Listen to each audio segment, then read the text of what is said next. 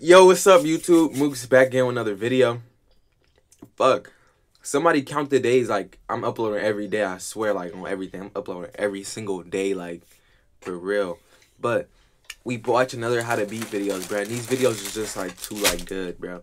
So, pause the video. Like, go get some snacks or something. Hold on, bro. I got some chips for y'all. Yeah, if y'all want those. Some Taki. If y'all get thirsty, I got some juice for y'all. Open your mouth. Open your mouth. Open your mouth. Open your mouth. Open your mouth. I got you, bro. I got you. Like, you know I got you. You know I got you. Come on, you know I got you. And hey. And if y'all wanted a little sweet with it, you know I got you some Sour Patches. Like, come on, bro. Come on, bro. You know Mook's gonna get you right every time. But we watching how to beat every trap in Jigsaw. Bro, this dude, bro, his name used to be Cinema Summary, bro. His videos is just too fire. Like, I love watching these. But let's get into it, man. I talked for way too long. There's no nightmare fuel worse than being in one of Jigsaw's traps. If he picked you for one of his games, what would you do? This is how to beat Jigsaw. How to beat Jigsaw. We start off following a man running from the cops and into an empty warehouse. Up on the rooftop, he finds a detonator duct taped to a beam. Desperate and cornered, he demands to see a detective hollering, and if he doesn't come in the next 17 minutes, 5 people are going to die. The detective arrives at the scene with his partner, and obviously they think he means it's 5 hostages strapped to a bomb. But time is running out. He pulls on the switch, and the cops start firing. But something is wrong with this whole situation. Holding a long-range wireless detonator, which typically has a range of 1,000 meters and must have line of sight, which means whatever it's going to trigger is nearby. But there's nothing around them except empty factories, so there's no one here to kill. This is highly suspicious. The detective looks for clues, not realizing he will soon be caught in one of Jigsaw's gruesome traps. With his dying words, he tells the detectives the games have begun, and somewhere in a dark room, a countdown has reached 0, and 4 people wake up. And they realize the only way out is through a door of saw blades, until they hear the voice of a man, and he's speaking directly to them. Wait. So for these, like, Jigsaw movies or Saw movies, if you beat the trap, do you get to, like, leave? Or do you gotta do, like, more? They must now play a game. All that's required is a blood sacrifice. And with that ominous warning, their chains start pulling them towards the spinning blades. If I were in this room, I'd be absolutely terrified. But they're all wasting time by resisting, because this trap is possible to escape with some quick thinking and strategy. Now, he didn't say it needed to be your blood, so you might think to push someone into your door's blades, which is super cold-blooded even for me. But the room is being monitored, and there's no way to evade any potential consequences, so cheating isn't a great option here. One woman has an epiphany. She walks towards the spinning blades, a green light flickers on her helmet, and the blades in her door stop in place. She figured it out quickly. But first, I would definitely be trying to cut the chains with the saw. Only if that fails is it time to think about where to cut yourself. Your limbs have vital arteries and are important for mobility. The others followed their lead and cut themselves as they're dragged to the next room. But the last man is in for a rude awakening, as he's too late to open the door. In the autopsy, 2 medics find a jigsaw-shaped cut in the man's skin, the calling card of the legendary Jigsaw killer, John Kramer, who's been dead for 10 years. The lead doctor pulls out a chip from the man's wound, revealing that there are 4 more people left in his trap. The survivors who made it past the first stage try to figure out what is going on and why they've been chosen, and they realize they've been chosen for past sins. But it's time to focus on what matters. This is a game, and games can be won. You have a critical moment here to plan ahead for what's to come. Talk to me. Y'all talk to me. What y'all doing in this situation? Talk to me. Talk to me. Talk to me. What y'all doing in this situation? If you're not checking the environment for tools that could help you, then you're wasting your time. This place is loaded with useful tools. The teeth of the pitchfork could be put through the chains to stop it. You could also use the hoof nipper to break the camera. Suddenly, the winches start pulling them forward. The first instinct is to quickly wrap a chain around a sturdy object, but it likely won't be enough. Your best chance is to cross your own chain around the winch and into a knot, so that as it tightens, it pulls on itself and jams, and the knot wouldn't be able to move through the wheels. One guy spots a tape recorder and grabs it, causing the winches to break off, except this is a setup for the next trap, to be hung from the ceiling. 3 syringes drop down, all marked with numbers. The tape recorder has a message saying a purse snatcher has been poisoned, and only 1 syringe has the antidote. The others have saline or a deadly acid. their only clue is a question. What is the value of a life to you? Luckily, the blonde's guilty expression is all the proof they need to know that she's the thief. The problem? She isn't willing to take the shot.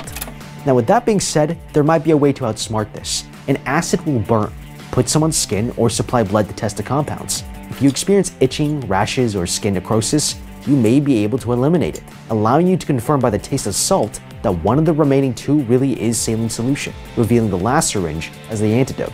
But relying on others' cooperation is risky, because hesitation or dishonesty will get us killed.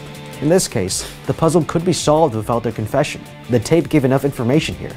A purse snatcher who doesn't value life. If the lesson he wants to shame you with is that life is worth very little to you, then the lowest number of 3.53 could be guessed correctly as a monetary value, saving everyone from a bad case of the Mondays. Instead, the bearded man stabs all 3 syringes into the blondie, and they're finally set free. They all watch in horror as the acid eats her face to a leaky pulp. Damn. The guy in plaid checks the antidote syringe, finding a sequence of numbers inside, and uses them to successfully unlock the next door, which is great. But what about the windows? I would stack the bales of hay to get up and see if I can break free. But sure, let's just walk into the next trap. They might be safe for now, but another brutal trap awaits them through this door. I would take precautions. We should survey the room before leaving and grab what we can, because it might prove useful and you simply don't know what's next. The last door is mechanized, so jamming the door with this wheelbarrow could keep it open long enough for them to retreat when things go horribly wrong. They don't stop to consider any of this, as the door slams behind them, forcing them inwards to face their next twisted confessional. But I'm such a coward, you're gonna have to drag me out of the first room. The cops find more evidence that Jigsaw is somehow still alive, confirming the voice print of the message was definitely Jigsaw's. They don't know what to make of this, because all signs point towards an impossible Jigsaw resurrection. But if they dug deeper, they could have solved this case right here. Any audio recording since 2005 can be accurately dated using just the background hum. The electrical frequency from our power grids have a unique fluctuation, and matching that frequency to a database, they would have been able to confirm which power grid it was recorded in and the date of its recording. The 3 survivors enter another room and find that not only are the windows barred, but they are in the countryside. These traps are personal, so it's time for honesty. The bearded man admits he's cheated on his wives, along with a slew of other crimes. The woman tells them her husband accidentally smothered her baby and she's never forgiven him. Hardly a confession. We also know this woman was a thief, whose greed ended up killing someone.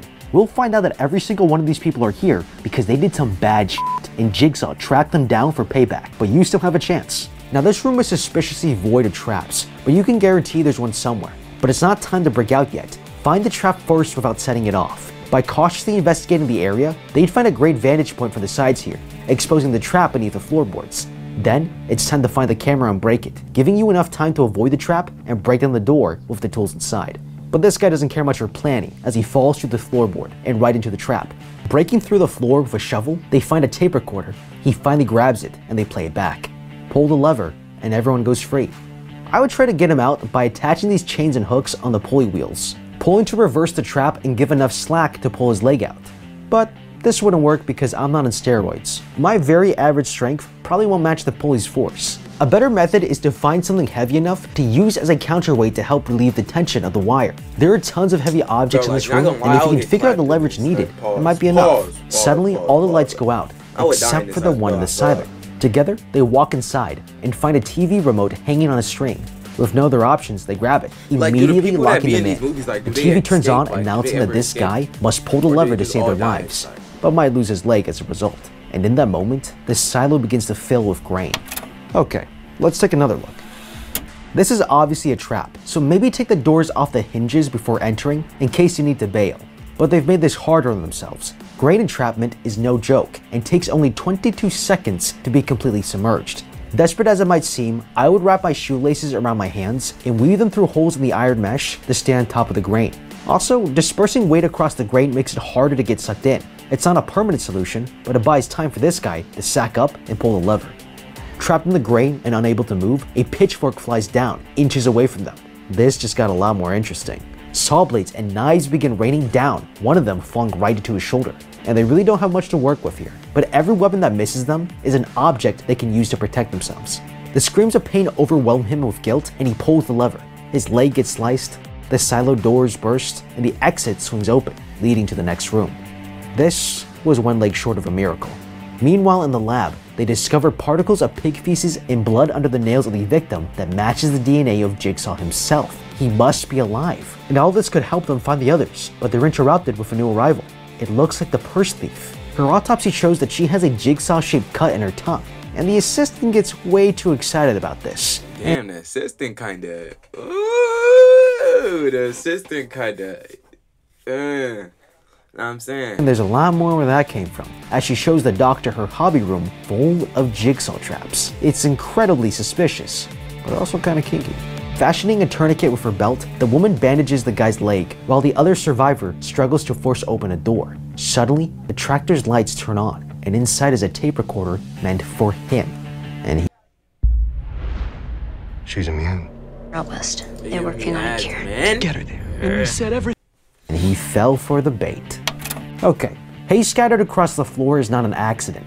Unfortunately, you have to play the game, but you don't have to walk into its trap if you can help it. Environmental awareness saves lives. So maybe next time before you get caught, investigate the giant trap in the middle of the floor first. The recorder continues, as we find out that years ago, he sold a faulty motorbike to Jigsaw's nephew, who died minutes after buying it. If he doesn't pull the handbrake at the bottom to stop the swirling blades, he'll be turned into human sashimi. Now once you're lowered in, you don't have a chance. So lucky for him, the gears of this trap are exposed. This can be jammed by putting a strong metal object between the gears or the wheel spokes. The woman tries this and it works, but not long after, the force pulls through the obstruction. Okay, this thing is freaking strong, but there was something they could have done even before all of this. She could have helped him swing as soon as he was off the ground, increasing his angular momentum, which would give him several chances to reach the bike and pull himself onto it. I mean, look how close he is already. It wouldn't take much. But that's only half the battle. There's no kill switch and the only break is through the trap. If the engine's already running, disconnecting the battery won't cut it off. Now I'm not a motorcycle mechanic, so this one is tricky, but maybe this key in the ignition will help. It's worth a shot, but time runs out for him, resulting in another brutal death. The woman is able to force open a doorway and make it to the other side, but she sees a man in a pig mask and gets knocked out. The next day, the suspect has gone missing from the hospital, and when John Kramer's casket is opened up, the suspect's body is inside, and Jigsaw is nowhere to be found. The woman wakes up to find both her and the other survivor have been shackled to the wall by John Kramer, the Jigsaw killer himself, who's very much alive, and tells them they've been thinking about all of this backwards. Jigsaw reveals that she lied about her husband smothering the baby. She was the one who killed it and framed her husband for murder. So now he's made this really simple. Loaded with one shell, he leaves them one shotgun placed between them both. The woman realizes someone will have to die, and she won't let it be her. Now they're forgetting two key details here. First, there's always a way out for everyone, and second, he wants to make a moral point. Now this might be with the benefit of hindsight, but when he holds up the shell and says, "Here's the key to freedom," maybe it has a little more meaning, and maybe trying to kill someone is playing right into his hands. They would have seen this in every room, with each tape talking about how they put their lives before others. But how do we beat this? Investigating the room and devices before any rash action is always the right play, but they don't. He begs her not to kill him, but she grabs the gun, lines up the barrel, and pulls the trigger as the gun backfires. He then has a horrifying realization as he sees fragments of keys, color-coded green for the woman's lock and yellow for his. The keys were in the shell. They could have escaped if she hadn't fired the gun. This is what he meant when he said they've got all this backwards. But wait, let's back up, because there may have been another way. This is actually the most forgiving trap so far, because there's no time limit here, and the trap is only a padlock. But let's say there were no keys. I'm immediately grabbing the gun to prevent the other guy from shooting. This railing is attached by 4 screws on each end. With no time limit, it might be possible to kick it loose to slip the chains out. However, this isn't a great strategy if you only have one leg. I would try to disassemble the gun using the pieces to pry open the padlock, which is possible to do with a pair of wrenches. It would likely be extremely difficult in this case, but all it needs is leverage and sturdy tools. It also might be your only chance to live. The detective learns about the assistant's warehouse, and they bust into her extremely suspicious museum of terror. And behind a fake wall, they find another shredded victim hanging from the ceiling. The doctor gets arrested because he was seen with the assistant at the warehouse the night before, but claims that inside the suspect's body is a bullet that could have only been fired by Halloran's gun. This means the detective shot him to hide his true identity as the Jigsaw killer, and he shows the detective the evidence. Back home, the assistant tells him she knows where Jigsaw is playing his game and decides to check it out. They arrive at the farm where they find the traps, but Halloran has followed them. He tries to take them hostage, and they're able to break away and split up, and Halloran gets knocked out. He and the doctor wake up with a collar of laser cutters on their necks. This is Jigsaw's final game. Confess to their sins as to why they deserve to die, and they'll be set free. Okay, hold up. I'm not waiting around for a confession here. I can't see my trap, but I can see the other person's and assume mine is identical. To produce enough energy to power these lasers, there must be wiring inside the mechanized arm. It won't hold your weight extended like this. First thing I'm trying to do is grab the collar and use my weight to pull it down, hoping to break the arm and maybe sever the power supply. Halloran activates the doctor's collar and forces him to confess his crime. He was the one that messed up Jigsaw's cancer x-rays, dooming him. But it's not the confession that Jigsaw wants, and the doctor has his neck lasered open, killing him instantly. The detective is next, and his lasers turn on. He confesses a whole laundry list of crimes, but there's something wrong here. The lasers on his collar burned the ceiling above him, while the ones on the doctor's didn't. What is going on? The doctor gets up from the floor and confesses that he is Jigsaw. Everything was staged, and the trap was fake. Years ago, he was chosen for a game, because he really did screw up Jigsaw's x-ray, which led to the cancer being detected too late to treat him. But Jigsaw had mercy at the last minute, and saved him because it was just an accident, letting him become Jigsaw's apprentice. He was the guy in the beginning of the movie who we thought had died in the buzzsaw room. Now, 10 years later, he set things up to trick them that Jigsaw was back, planted fake evidence to frame the detective, he shot the first suspect on the rooftop with a sniper, and faked the tapes with Jigsaw's voice. And no one will know the truth. All because the detective let this guy, the criminal who killed the doctor's wife, go free. The doctor leaves Halloran to his death as the laser cutter splits his head into pieces. Game over. Now this is just the start. There are more convoluted, horrifying Jigsaw traps out there, and we're going to get them all in upcoming videos. But what do you think? Chat. How would you beat the death traps of Jigsaw? The next Let Jigsaw me know videos with a after comment this? down below. Thank you so much for watching. Leave a like and subscribe. And until next I don't know though. But if you like this, like, comment, and subscribe. I'm out. Peace.